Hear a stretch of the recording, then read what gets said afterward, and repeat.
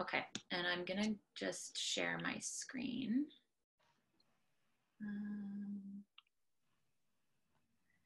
So what I'm doing today, guys, is I'm just gonna present the information. Like I said, if you can try to hold, just like note down your questions and your thoughts while I'm just like dumping this information at you. And then we can bring it up at the end just so that there's not as much back and forth. If you can mute yourselves, that would be perfect, just so that we don't have any background noise. So, okay, I'm gonna try and do this in 20 minutes. Here we go. So the first part about what we're gonna do today. So the first thing is we're gonna go over why we even wanted to do this. I think a lot of you are. Okay, whoever is talking right now, can you please mute yourself? We're going to talk about our group format. We're going to talk about how to prepare ourselves and clients for the group structure. And then, like I said, in the last half hour to 20 minutes, we're going to create a little bit of space for comments. And then after today, I am going to send you a huge, long Google Doc that's going to be public. I didn't want to do a PDF because I want everyone to be able to just take the information and copy and paste it to whatever you need. So I'll share that Google Doc that's going to have all of this information in it today. So you don't have to write any of this down. It's going to be all sent to you once I get it done. Okay. I'm going to actually... So I have to try and present this while seeing some of your faces and seeing the material. So this is fun. Okay. So the reason why we wanted to do this, so at Peak, we're a private practice, and we have a bunch of counselors who are essentially contractors. So we get, Heather, I'm just gonna ask if you can monitor the chat room while I'm presenting. That would be amazing, so that I don't have to keep poking in there. We wanted to give back to the community. We recognize like what situation we're in, and we just wanted to be able to give back because so many people won't be able to access services because of loss of jobs and loss of benefits and all of those things. We also really wanted to engage people right now because all of the studies that we've seen and the information that's coming from other countries is that as a pandemic response continues and as a quarantine and sort of keeping people in continues, mental health has been shown in other places to deteriorate further as it goes on. So I think starting sooner and starting now can engage people to create some sort of a semblance of a relationship to a mental health practitioner, get some group support, and then if they sort of get worse on their mental health front, they've already kind of connected with you, and you might be able to help them get a higher level of support. We also just want to connect people because we're all sitting randomly in our houses, most of us. And we really, same with what we're trying to do here, we're just trying to get crowdsource information and like, what are you doing? What are you doing? What are you doing? And that was some of the themes from our first few groups was, number one, gratitude for seeing humans and talking to other people in an emotionally relatively safe place. A lot of gratitude for that. And number two, people were really sharing ideas in between themselves. And it was so cool to see that being done in a relatively safe enough way, facilitated by mental health professionals. The other, oh, sorry, just bear with me here.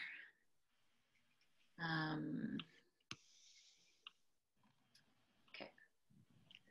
The other reasons we wanted to do all of this is to just share, start a conversation with mental health providers, scale up free or low cost services on an insanely large level, so that, because we've had unbelievable interest in our free support groups from our community. We started advertising them. We had one full in a day, which we had 10 people in each group. And now we are filling up our 5th group. So that's almost 50 people with 10 people in each group. So we just recognize like there's no way we can do all the groups all the time. And like I said, I think now is the time to start really implementing some of these new services, just because I do not think mental health is going to get better with more confinement. So, okay.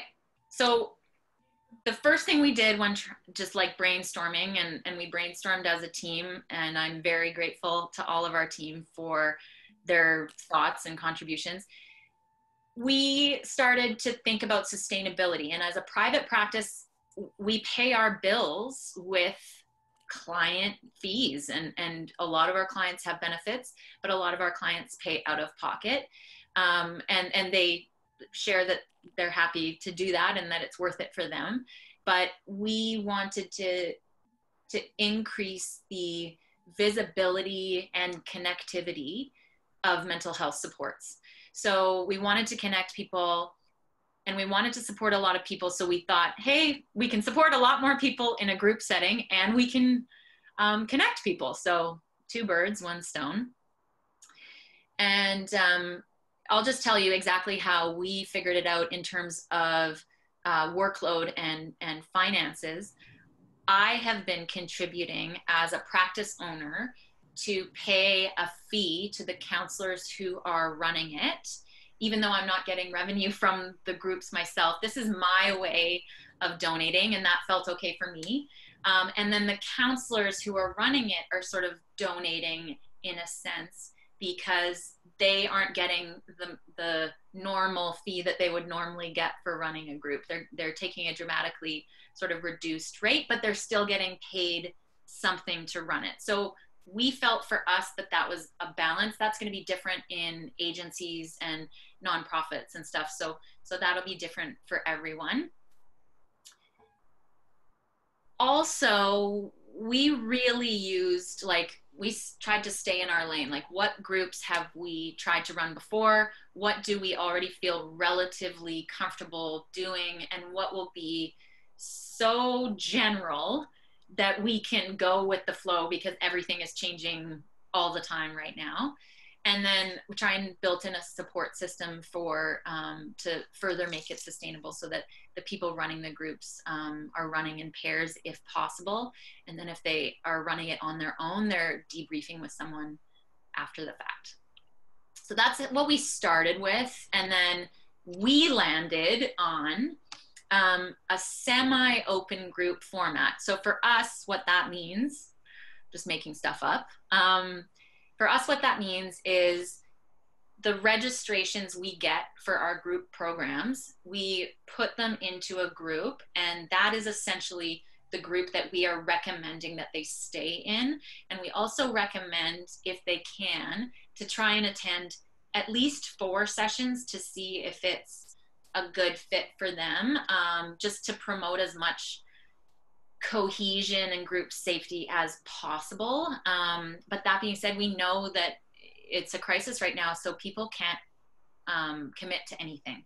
So we encourage attendance, but we are keeping it open. We also have said, you know, we're going to try to continue to run this group as long as it's needed. And so we've tentatively said, you know, we'll start with 10 sessions, but we'll try to continue it moving forward.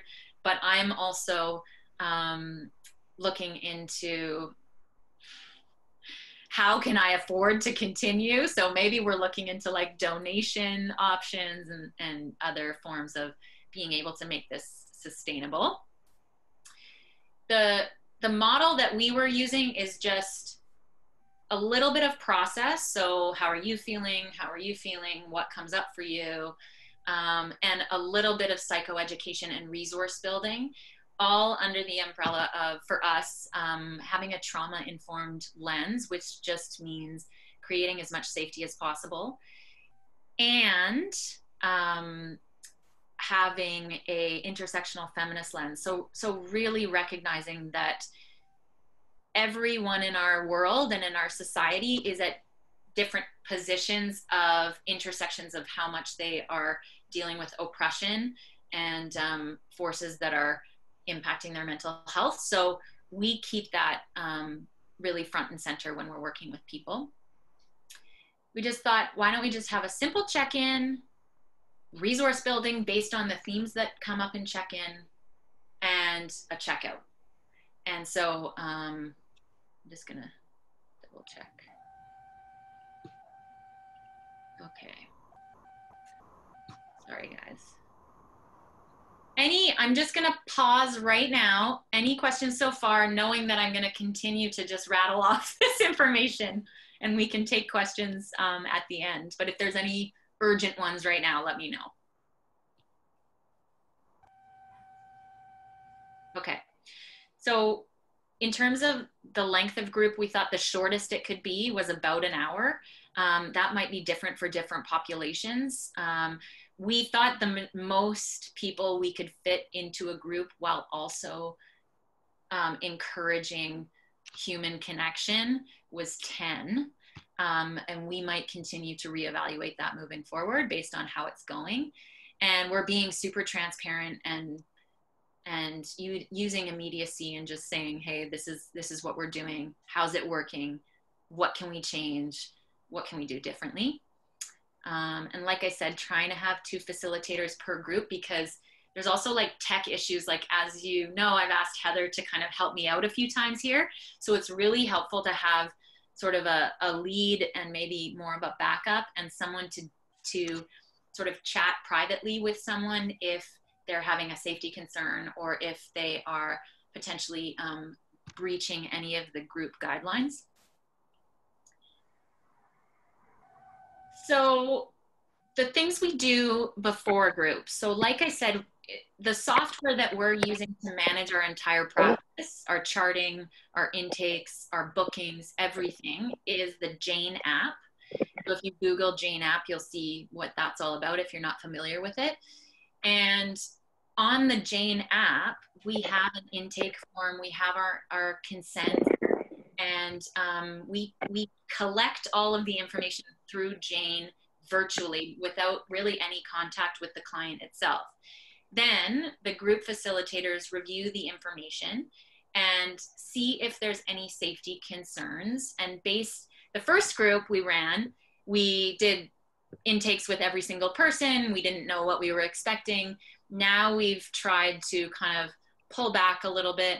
And with some of our groups, based on comfort levels, we're only going to screen and call or video session people who indicate safety concerns in their intake information. So whether that's suicidal ideation, safety concerns in the home, stuff like that. So you can figure out what feels comfortable for you with your community, the amount of risk that you're dealing with, all of that. This is the bare minimum of what we've tried to do, and we continue to tweak it as we learn more. So when we do the group screening, so we'll do it either over phone or Zoom is ideal, because then you can see if it works for the person and the person can test it out and you can practice the reactions and stuff like that. So it's about 10 or 20 minutes. We're just trying to limit it to just reduce the workload of screening people. We just briefly talk about the group format. We talk about how many people are going to be in there. We talk to people about confidentiality and everything that we did here, which is how to take yourself off camera, how to change your name, just share what you feel comfortable with. You can always feel free to pass. There's never any pressure, that sort of thing. And we're going to also talk about group guidelines and talking about what makes us a safe enough group space and how we can work together to create a safe enough space. And we'll just ask some questions around, have they ever done a group before? Have they ever done counseling before? Just to get a sense of like where they're at and maybe how much education we need to be doing with them prior to group. And then if there are some safety concerns, now would be the time to send them some resources, maybe even a safety plan template, or, we've got a bunch of resources on mental health supports during COVID, and there's a lot of stuff out there. And answering any questions or concerns. So that's a very brief snapshot of what the 10 to 20 minute group preparation sort of screening or intake call or video session looks like. So we get the facilitators, again, to do those calls, and you can make a decision of if you want to do calls with everyone, that's awesome. If you want to limit the workload, maybe in your intake form you have a little checkbox to see if they have had group experience and if they have any safety concerns. And then if you have group experience and you don't have any safety concerns, maybe you can skip a phone intake or a video intake and maybe do something over email.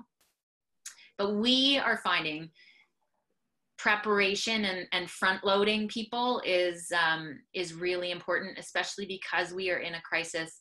We are doing this on the fly.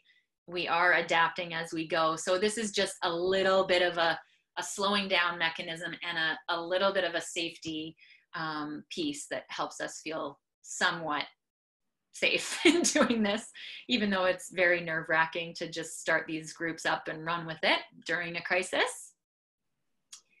So like I said, we're just going with the flow. So like facilitators, and I'm going to call on people who have facilitated our group so far. Facilitators have been amazing at just going with the flow and opening up a check-in. So telling people, okay, how are you feeling right now? Maybe in 1 or 2 words, limit your check-ins to 2 minutes or less if possible. And so they ask the people to check in with a few words on how you're feeling right now, maybe something that you are hoping to get out of the group. And then after everyone checks in, you can identify themes. Okay, so it sounds like loneliness is a big theme today. Okay, let's talk about, looking in our toolkit and figuring out some resources on how to navigate loneliness. And so based on the themes that organically come up in check-in, our facilitators are making a real game time decision on bringing in a coping strategy. I guess a workaround of that, if you wanted to feel a little bit more prepared, is that you have a resource like square breathing technique, and you take people through the square breathing technique as an example. Okay, breathe in for 4, hold it for 4, breathe out for 4, hold it for 4. You can have some of those resources or activities queued up for yourselves while also acknowledging what the themes are. You can do both essentially.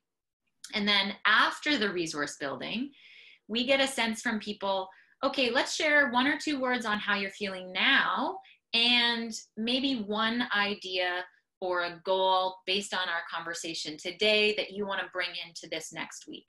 So whether that's self-compassion or looking at social connection differently, or whatever they take from the group, that's their opportunity to share their intention for the week. And everyone hearing the intention, it's just really motivating and really reinforcing to hear 10 people talk about what their intention is for the week, and to have that check-in coming again the week after. So the theme is roller coaster, and otherwise known as this feels weird. I took a neuro psych class at some point, and they said whenever someone uses the word weird to describe their experience, a new neural pathway is being developed. So we got a lot of new pathways being developed right now. And for me, if I don't like my feelings, I just wait 5 minutes and then I'll have a totally new set of feelings. So that's what we're finding from our participants as well. but I just wanted to, if I can stop and transition and call on Heather and or Anna from Peak Resilience, if you can speak to just your general thoughts on what it was like to just jump in with this and how the groups worked. Yeah, I'm happy to start, and then Anna can jump in after me. It was pretty terrifying. I'm definitely someone that likes to plan things and likes to have like plan A, plan B, plan C. So I did do a little bit of that, which was helpful for me, like having some sense or some assumption that people were going to talk about weirdness and newness and anxiety and all of that stuff just kind of in my back pocket was helpful. But for the most part, it was pretty terrifying at first. And we've had the most gracious, understanding clients show up to group that have been very understanding that we're all doing this on the fly. They've really recognized that they're doing a whole lot of stuff on the fly too, and they've been really understanding with us, being transparent about us being on the fly too. So it's actually worked out really well. I felt a whole lot of relief after the first couple of groups, and at this point I'm excited to show up and keep going to them. Awesome. Anna, are you there? Do you have any other thoughts? I am here, yeah. Yeah, I'll echo Heather. Certainly we did things quite quickly. So looking back, I think mapping a workflow, which our admin is doing well now. I mean, we didn't need to prioritize that back then, and so we didn't have that until more recently. But for bigger groups, organizations, I could see mapping would be helpful, because then you're certain of where you're at and all those touch points with the clients that you're intaking or sharing information with. But by and large, you know, the on-the-fly quality of these groups is a huge strength, I think, for this moment we're in, because we have a lot in common with one another. The facilitators and the clients are all in that same spot. And so I felt that going into it. You know, I think Heather and I and the clients are all a little bit nervous about what we're about to start together here. And so I found that powerful and kind of comforting at the same time. That's awesome. Thank you. I noticed a question in the chat about if these groups are ongoing, if they're open or closed. So I said at the beginning, semi-open.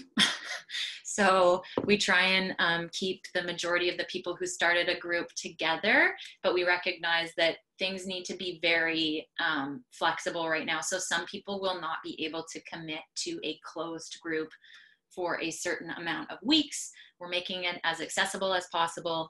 And we're also recognizing that having an open group allows us just a little bit more flexibility and can allow us to adapt a little bit easier.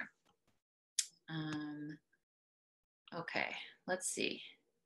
So Heather and Anna, speak to this if I'm missing anything, please. But after the group is done, for the most part, from what I'm hearing, the facilitators are sort of jotting down the resources that all the group participants are brainstorming, and the resources that we've provided as mental health professionals.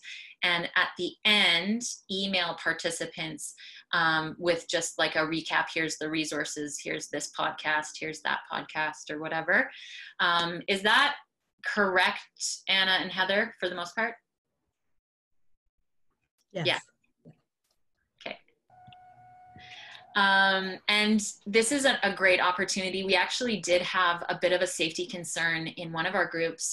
It was a domestic violence situation. And so like we heard yelling during the session. And so afterwards we followed up with that person just to ensure that everything was okay.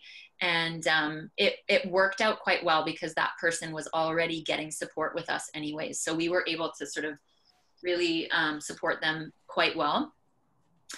And again, like we're being just super transparent and open and just saying, hey, like we're kind of running these based on what you want. And so if you don't want them, we won't run them anymore. If we don't need them, we won't run them anymore. And we're going with the flow right now.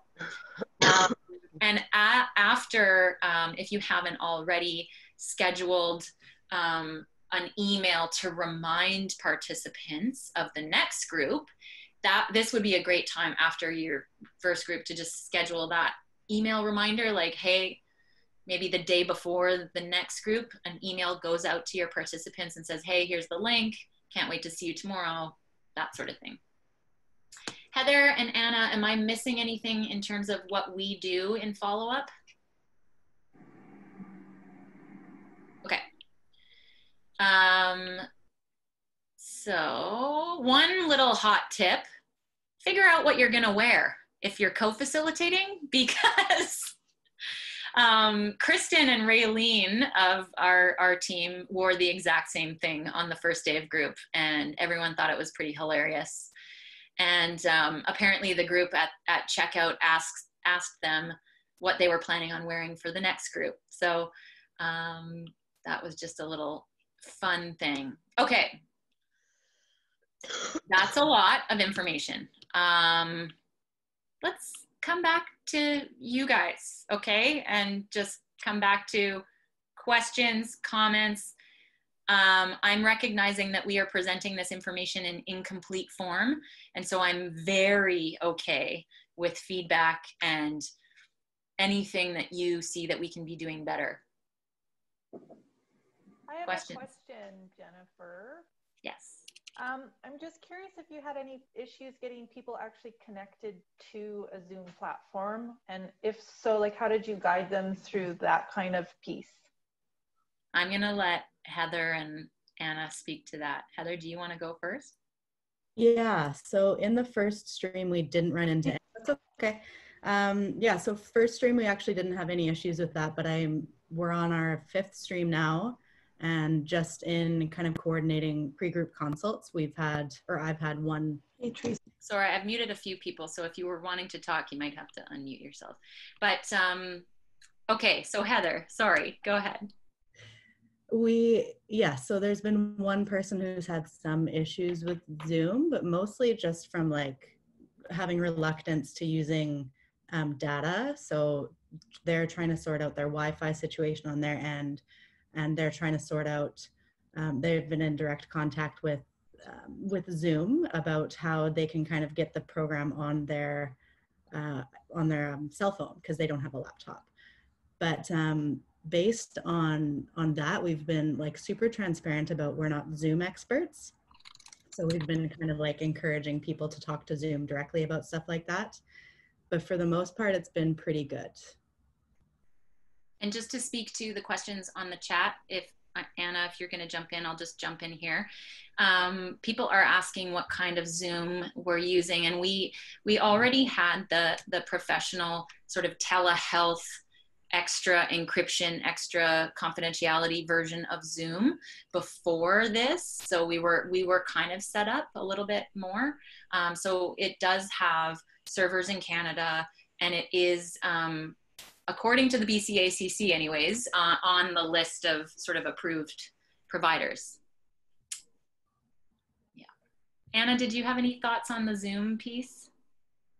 Just briefly, the issue with one participant, I think really had to do with their personal tech or wireless connection. So I think what we've seen so far is that the issues are quite individual and specific. So we can help troubleshoot some of that, but some of it would have to go back to those basics and looking at what can be done there.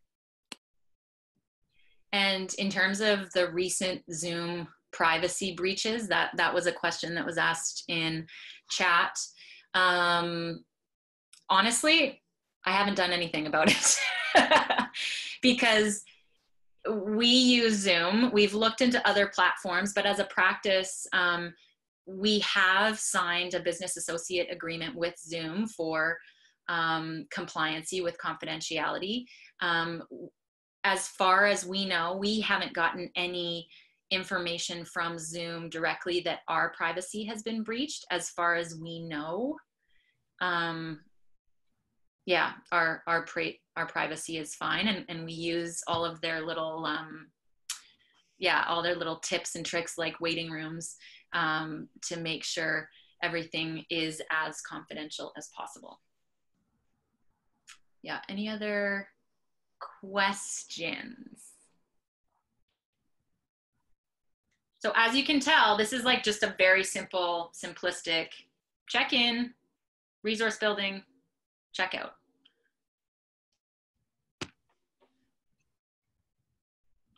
I have another question.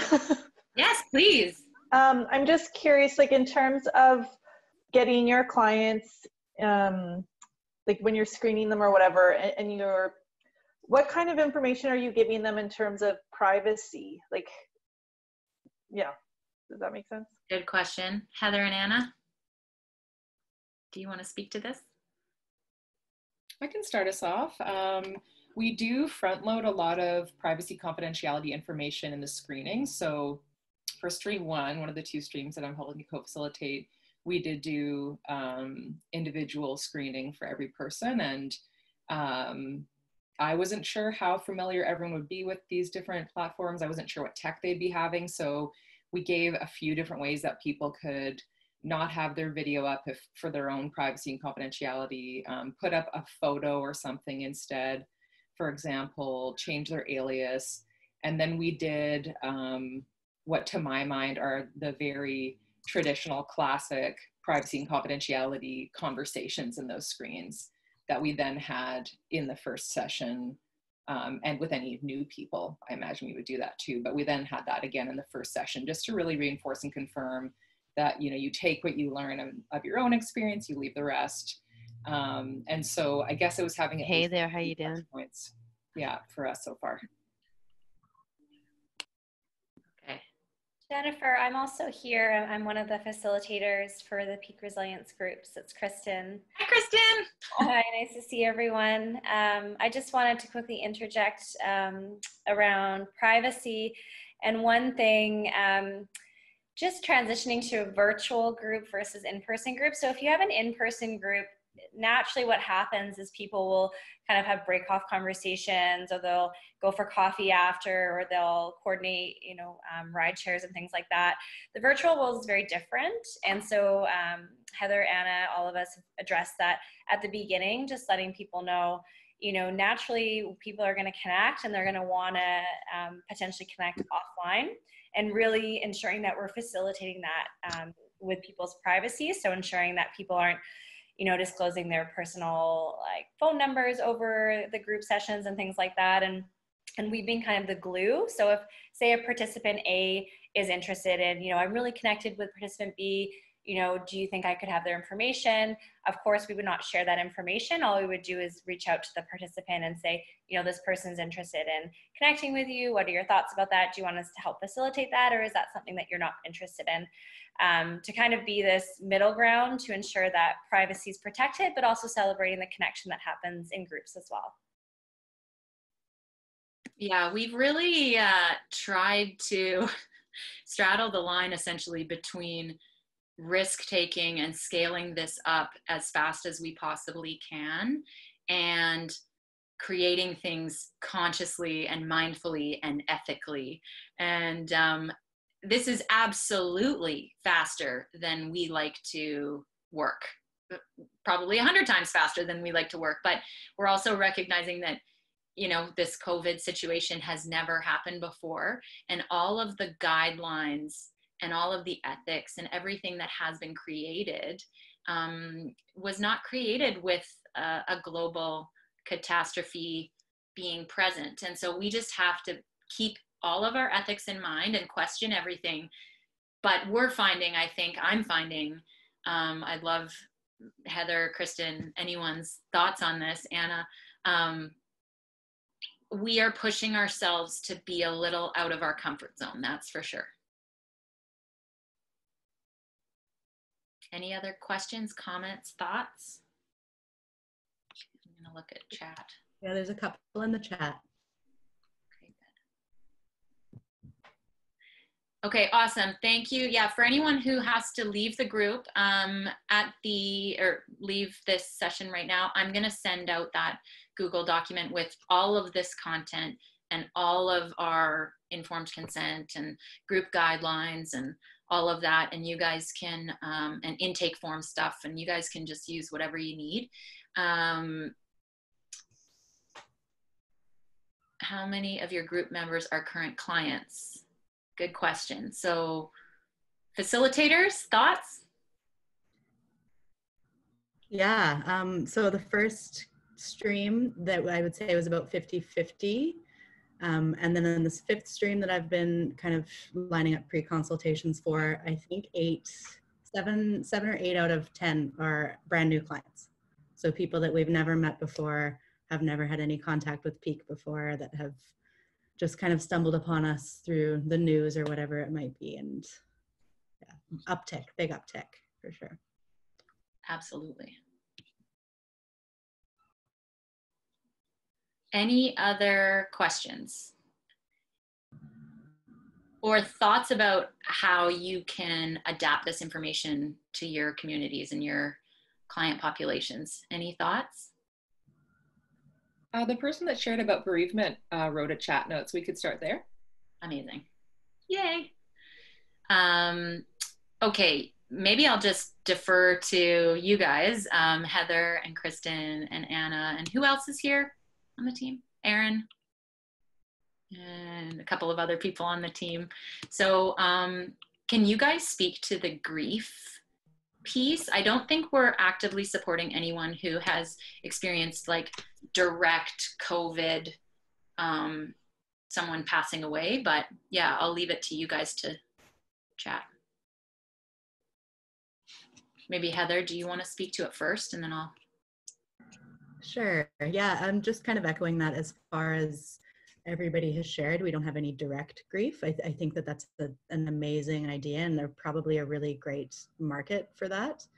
But grief itself has come up so frequently in the last couple of groups, like people grieving plans, people grieving social connection, physical touch, people grieving vacations and celebrations and weddings, and all of this stuff has definitely come up quite a bit, I would say.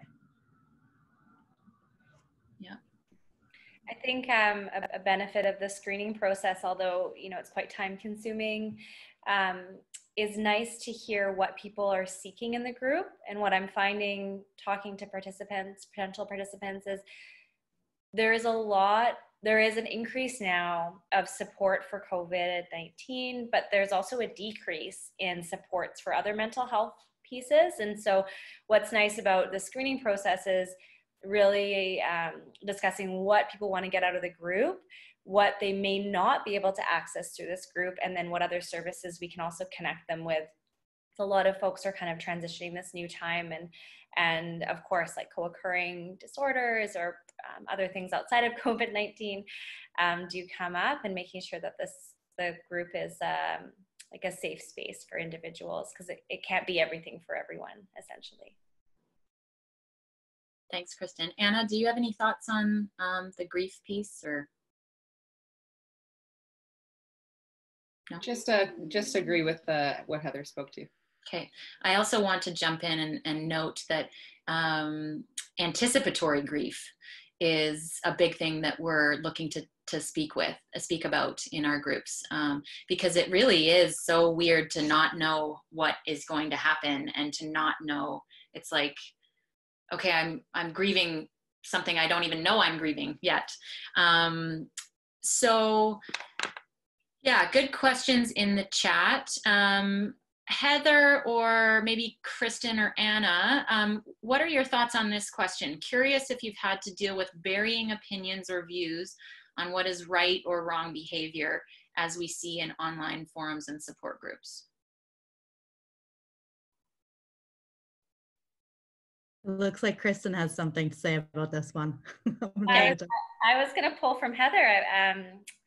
I remember our first debrief of the group, and how the space can also, sometimes advice giving can happen in the group, and advice giving can be helpful in some ways, but harmful in other ways, because of course we have all of our own ways of coping and existing.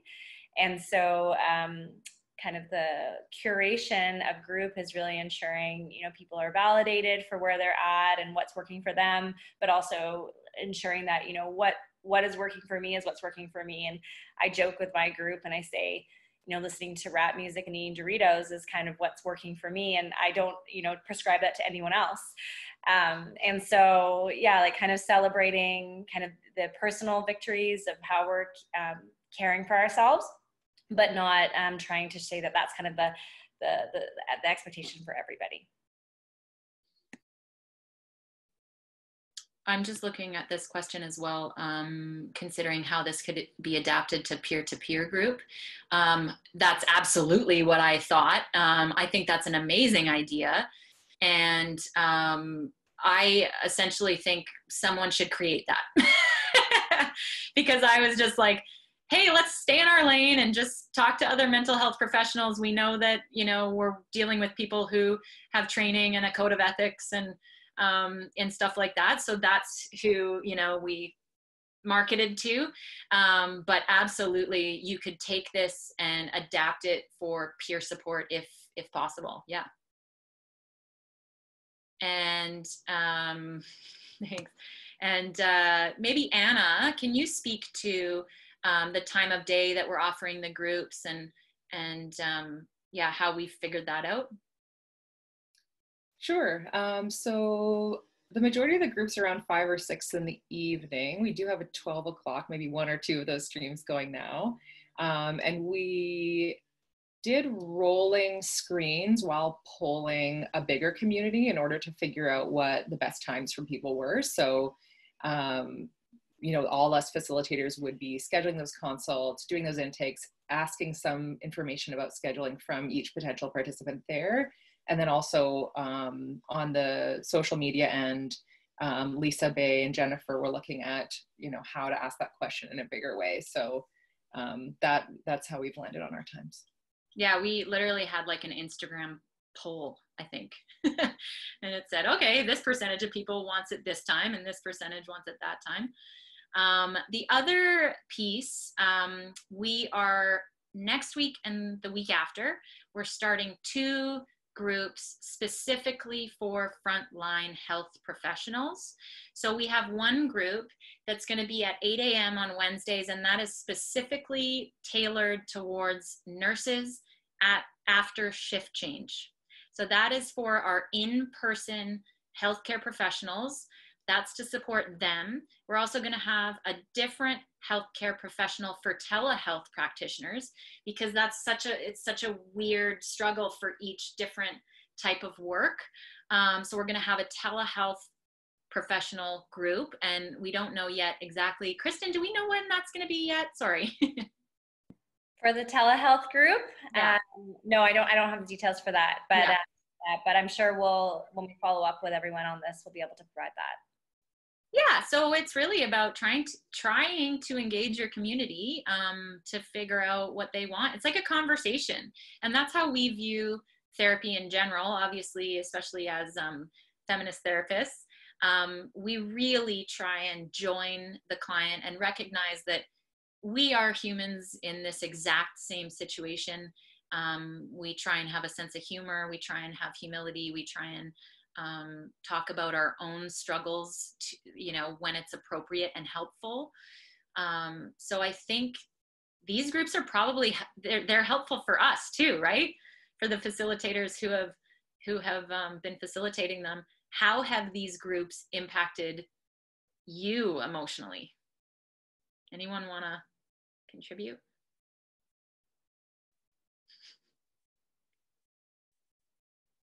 Not all at once. I'm happy to share. I have felt pretty paralyzed by how COVID's impacted me personally, just really missing connection. And I love the practice of counseling. And this was a way to really meet that. And the flexibility in the group. So we do have some people who are current clients, but then we also have some people who are not clients who would not have access to this service. So I think for the social justice piece in me and the advocacy piece, it definitely is there. But even from the human perspective of just, it feels really, really good to have a connection. Like even seeing all of you, I can't believe we have this many participants today. It just lights me up. It makes you realize you're not doing this alone. Awesome. Heather, Anna? Yeah, I would echo that big time. And for me, as someone who's kind of living alone in an apartment and feeling definitely lonely and isolated a lot of times throughout this whole pandemic, it has been incredible to just kind of come together and see 9 different people from different walks of lives that would probably never meet in any other different circumstances. And like for me, it's been really heartwarming, and I've been just filled with gratitude for how like respectful and understanding and compassionate everybody's been towards each other. And yeah, as facilitators, we have we've shared in like an appropriate clinical therapeutic way, and even being there as facilitators, it's magical. And I love being a therapist, and I love doing group therapy, but also just being there as a human has been really great. I can't recommend it enough. Awesome. Anna, do you have anything to add to those lovely words? I do, yeah, just briefly. I think there are a lot of losses going on for all of us. Myself, I'm no exception to that. And so group is like a gain, group is like something really meaningful and life-giving. And so I imagine that as we're all ongoingly impacted by COVID as mental health professionals, you know, seeing ourselves bolstered in these ways and feeling creative and feeling like we are, yeah, maybe losing income right now due to this obvious crisis, but increasing our passion, increasing our creativity. I can see this being wonderful for me, and really enthusiastically promoting it for anyone else who'd like to start these groups too. It's been awesome. Thanks, Anna. Okay, so next steps. I'm going to stay on, and if any of the group facilitators, Heather, Anna, Kristen, can stay on for a bit. For anyone who wants to ask a few more questions, but we're basically done for time. So if anyone wants to stay late, we're here. Otherwise, you can sign off. I will be emailing you a link to all of this information today when I have proofread it. So, so thanks, guys. And I think next steps, we're going to try and organize with the BCACC and other colleges some sort of a listing for support groups would be really nice. So we're trying to get stuff going on that end. So awesome. Thanks, guys. And the one bonus, I'm in sweatpants and socks, so you gotta be grateful for the wins, you know. Okay, thanks, guys. So sign off if you don't have any other questions. I'm going to be emailing everyone here the big, long resource that you can use. Yeah. I'm going to stop my share for a second. That's better. I can see people. Okay. Great. If it's okay, I would love to just clarify kind of the question I had earlier about kind of right and wrong behavior. I'm just wondering, I have an idea of maybe how I would approach this, but I'm wondering if you've had just people kind of talking about what's right and wrong in terms of going outside and social distancing and how that's been managed.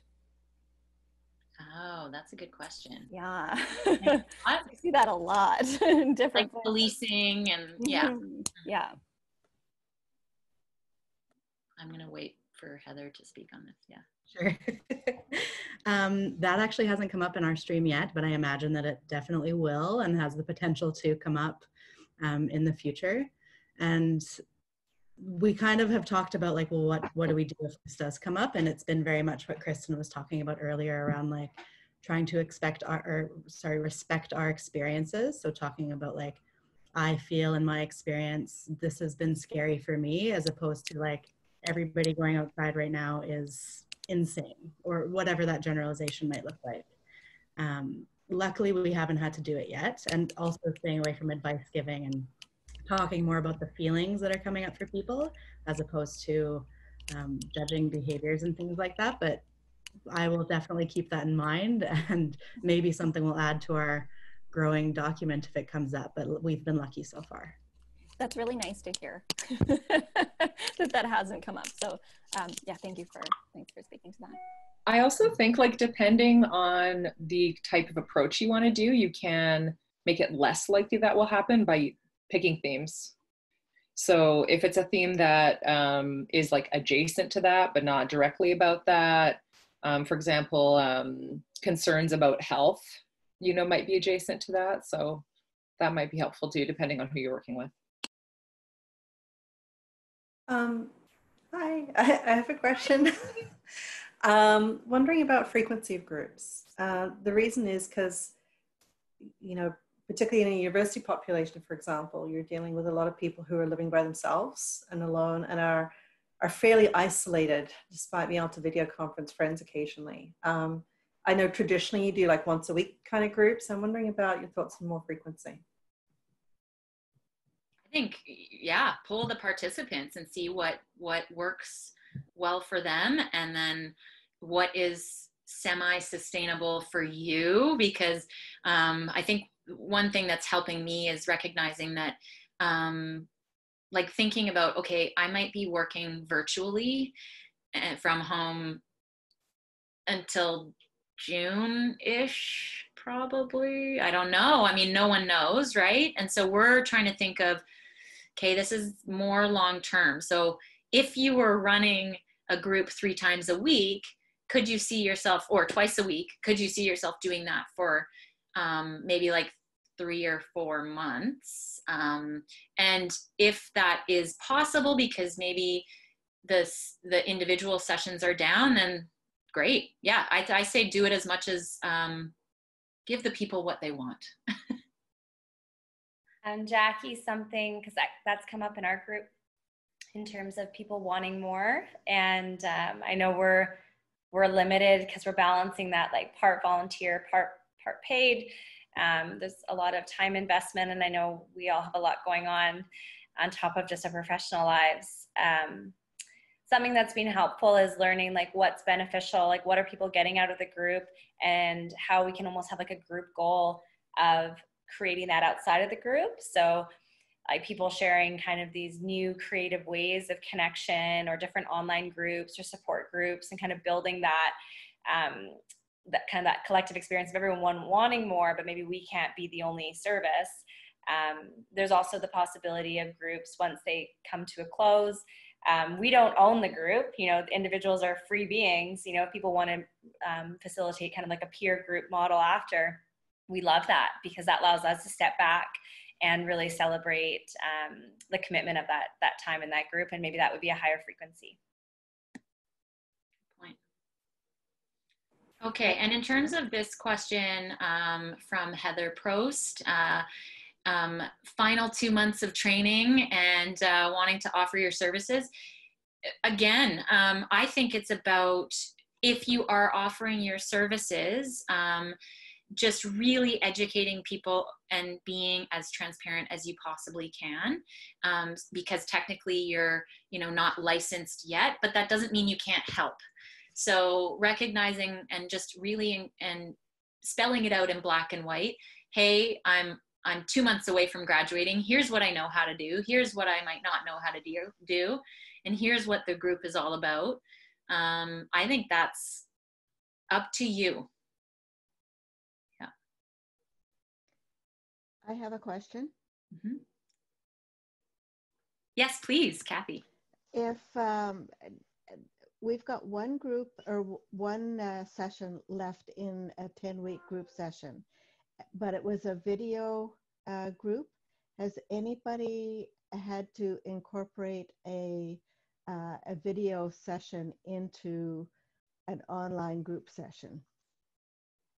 A video session into an online group session? So we're going to meet tonight by Zoom, mm-hmm. but I want to show the last session of the video. Oh, so you have a video that you would normally show? Yes. Right, yeah. Heather, I think, can speak to the, no, she's giving me the eyes. Okay, you can share your screen, right? So you, same as, you know, how I did the presentation today, right? Mm-hmm. You can share your screen. So if the video, if you can get your video open on your computer, Mm-hmm. all you have to do is press share screen, and then your participants can see the video. Oh, okay.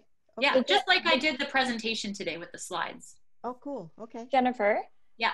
It's Sarah. I just want to let you know that we tried that with the YMCA Youth Mindfulness Group, and the share screen function with videos was quite laggy.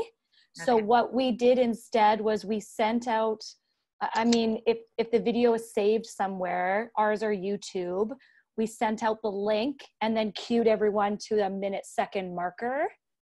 So I'm not sure if that's going to be a problem with other videos, but the share screen feature with videos was proving to be somewhat problematic.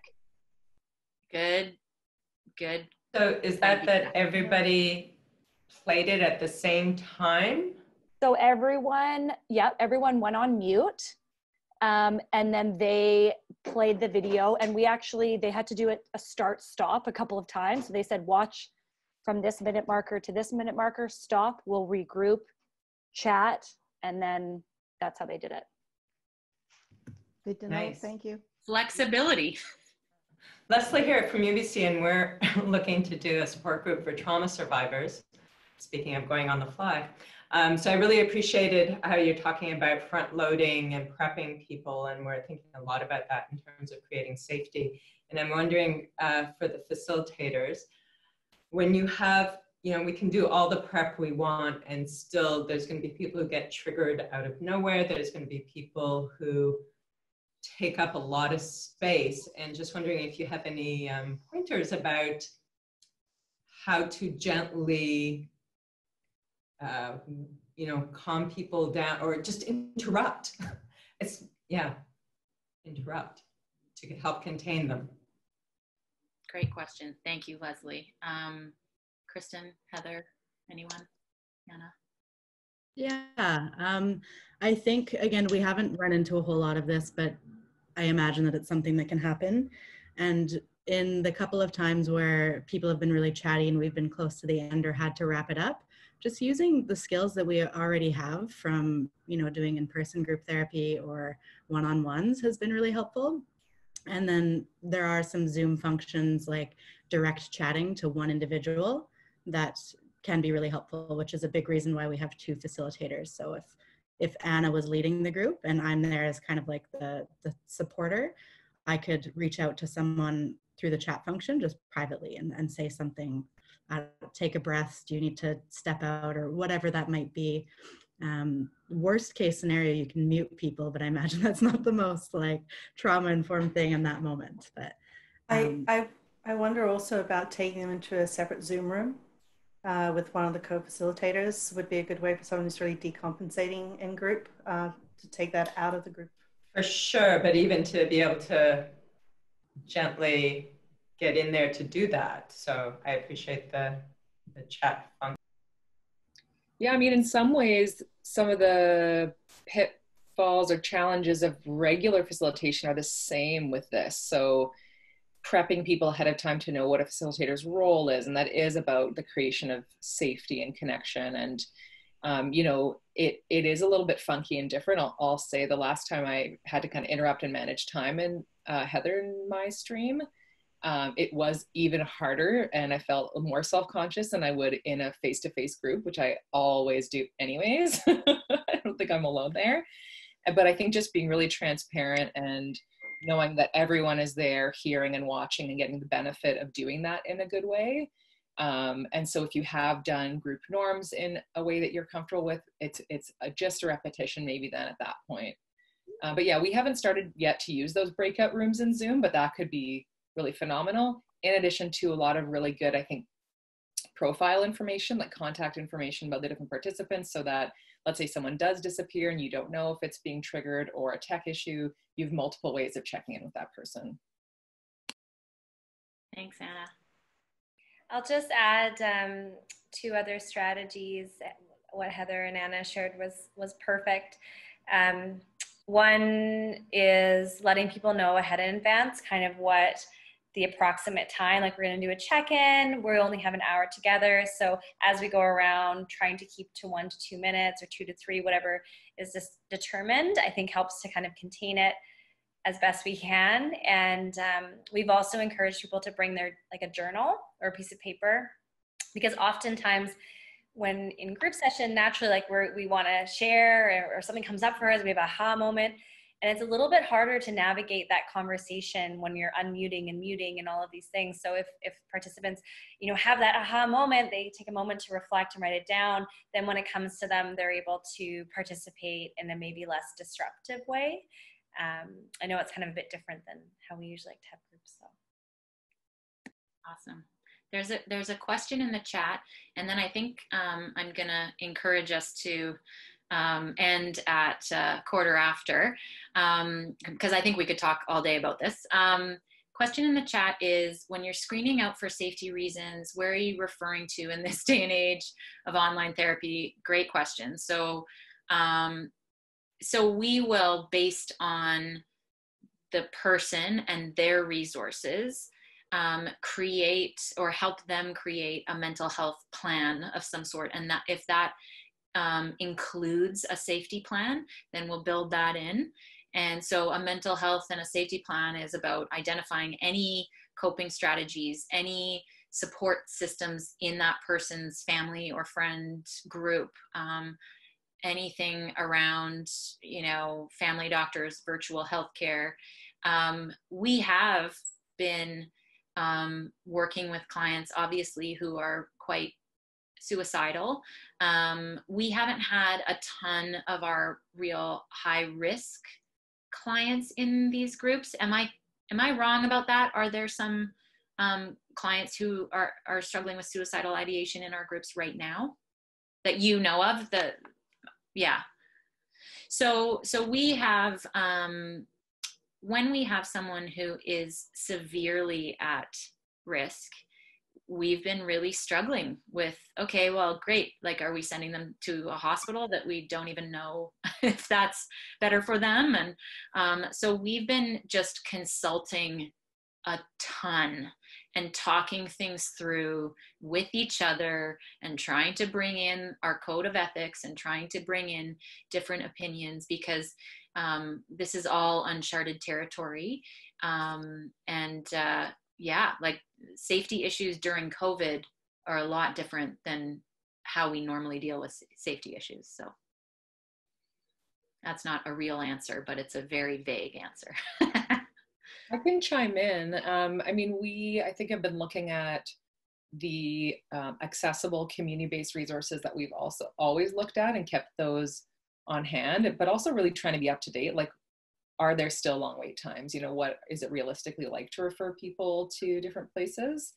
But also there have been free resources that have popped up, and I don't know that those are obvious to a lot of people. It's sort of day to day if you're on a Facebook COVID site or something like that. And so although online therapy is definitely not accessible for everyone, there are options right now for people. So we definitely take it case by case and see what may be available for each. Great. Anything to close up? I just want to say thank you so much for everyone coming. This is amazing, and it was very nerve-wracking and insecurity provoking and vulnerable, but fun and exciting to see everyone. So any other thoughts? Okay. All of our hands are clapping. Okay, awesome, guys. Well, take care. I'm going to be emailing out next steps and all the resources, so stay tuned for that. I'm going to end us off. See you later.